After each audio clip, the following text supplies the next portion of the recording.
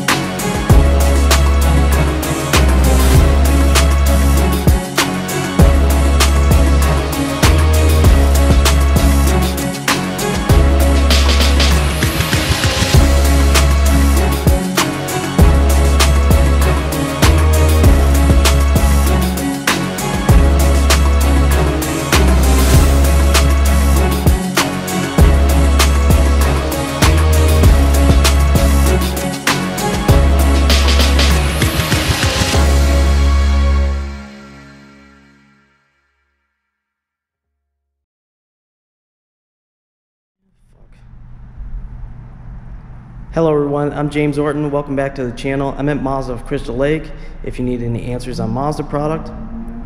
Today we're looking at the 2021 Mazda CX-30 in Turbo Edition.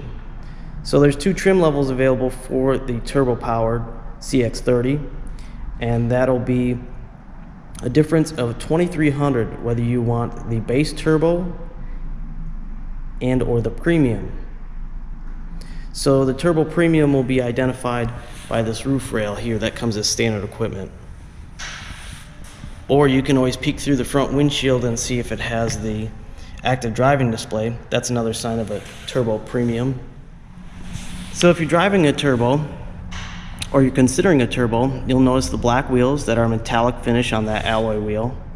They're 18s, as well as you have the black mirror caps that are finished with a metallic paint as well. And then you'll have the badging on the rear tailgate that says turbo on it. The turbo is going to produce 320 pound-feet of torque, which is a twisting force that gets you going. The horsepower of 250 keeps you going. You can use regular fuel, which you change those numbers to 227 horsepower, and when you put premium in it, then it'll be the 250 mark for horsepower. The base turbo will have heated seats on leatherette upholstery, and the signature illumination of the LEDs will be standard on your base turbo. You have standard LED illumination for the interior. Mazda Connect services is also standard equipment, so in-car Wi-Fi hotspots, access to remote start from your phone.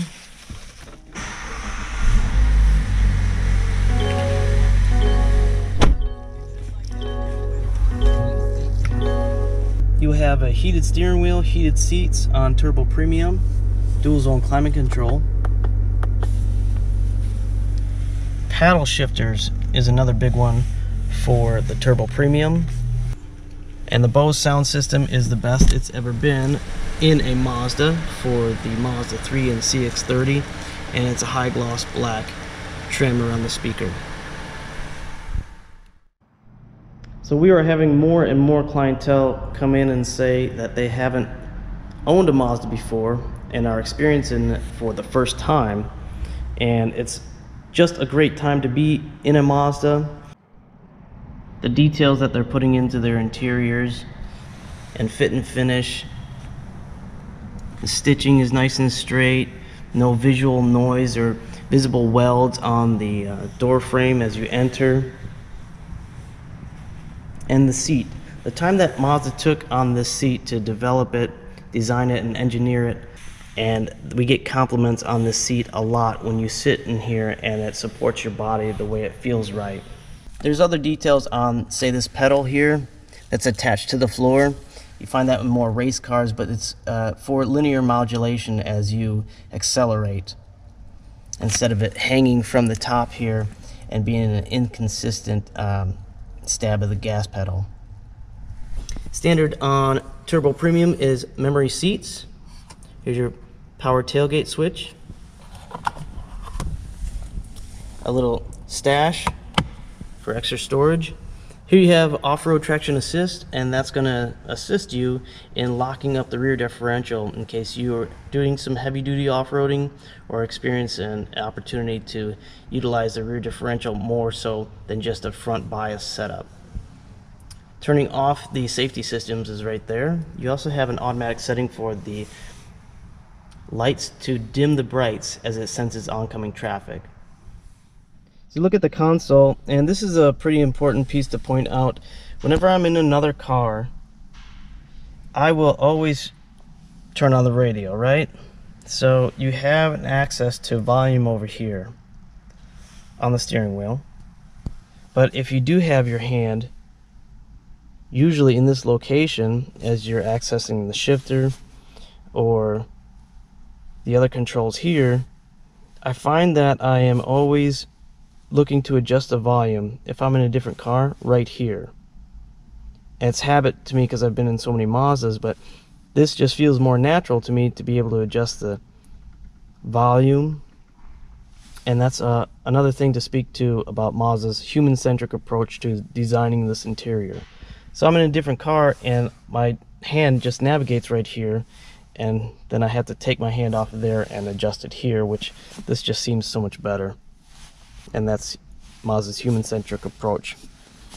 The other buttons here you have at your access, where your hand would be mostly, is your auto hold, and that will keep the car stationary without your foot on the brake. So when you come to a stop, you can take your foot off the brake, it will not move, but keep the rear tail lights illuminated, and it won't move until you hit the gas. So if you're as convenience waiting for the train or in deep traffic, you can utilize that as another convenience. Your Mazda Connect system, I've done a video on that and what's included. There's an owner's manual in here. You could play videos off of a USB, and the screen for backing up when you need the rear view camera is a nice crisp resolution. I've done a video on that. You can check that out up at the top. Let's get to driving this.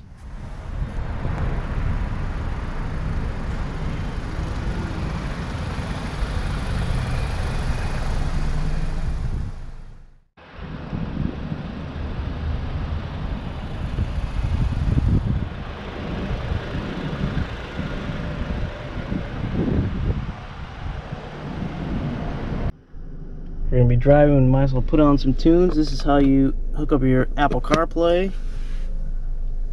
And it'll ask you to enable it. And of course, all your favorites come through.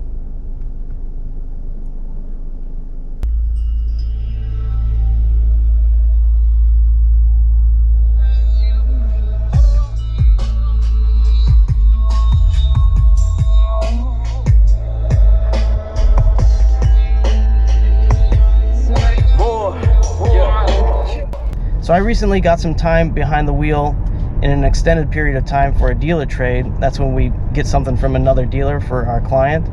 And I had it on the highway doing 55 to 70. And the way it moved on the highway, it delivered enough power. And I felt really, really comfortable in the way that it moved. That being the seat has a critical role in the way that you feel when you give an input to a machine. And they did such a fantastic job, the engineers. Thank you, Mazda.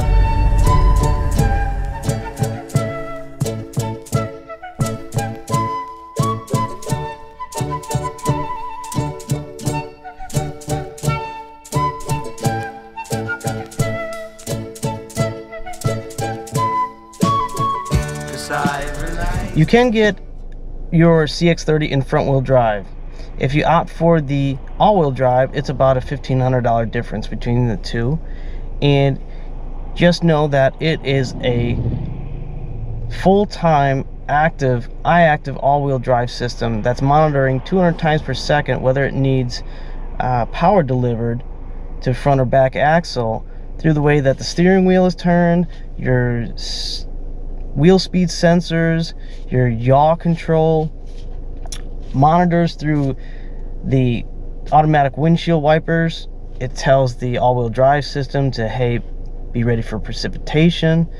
Lots of things to keep you out of harm's way.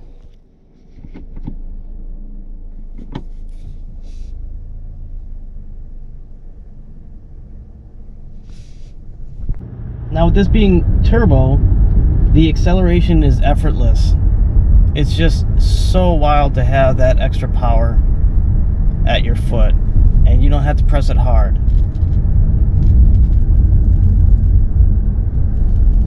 One of my favorite things is the way it turns and excels through a corner. So we're going to take that S-curve, a little bit spirited, and just let you hear. I'm going to turn it into sport mode.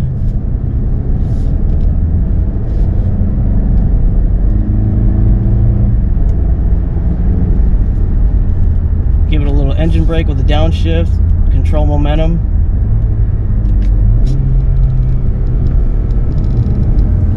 Now all that torque is at my foot.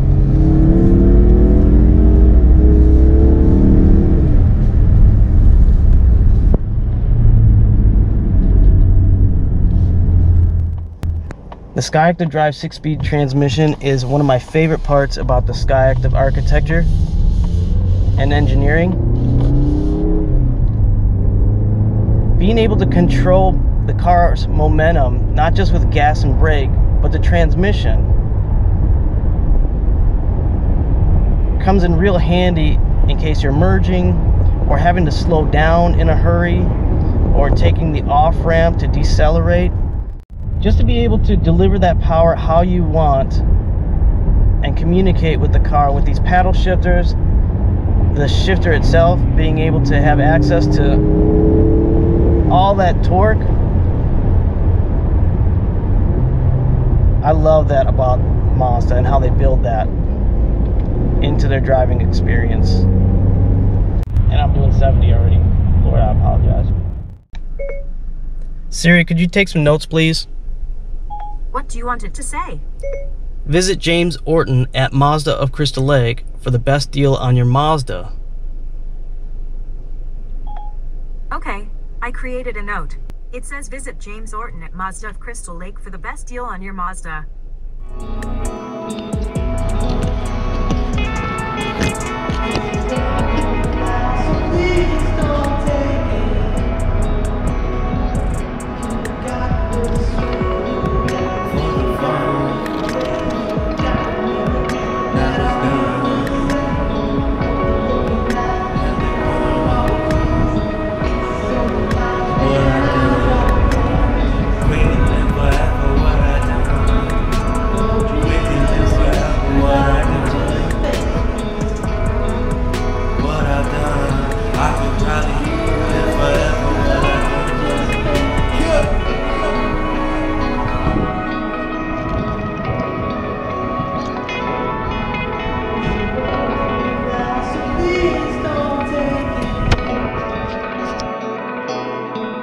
time I do not give a fuck like I'm a nun. Roll it first, I break it down like I'm playing drums.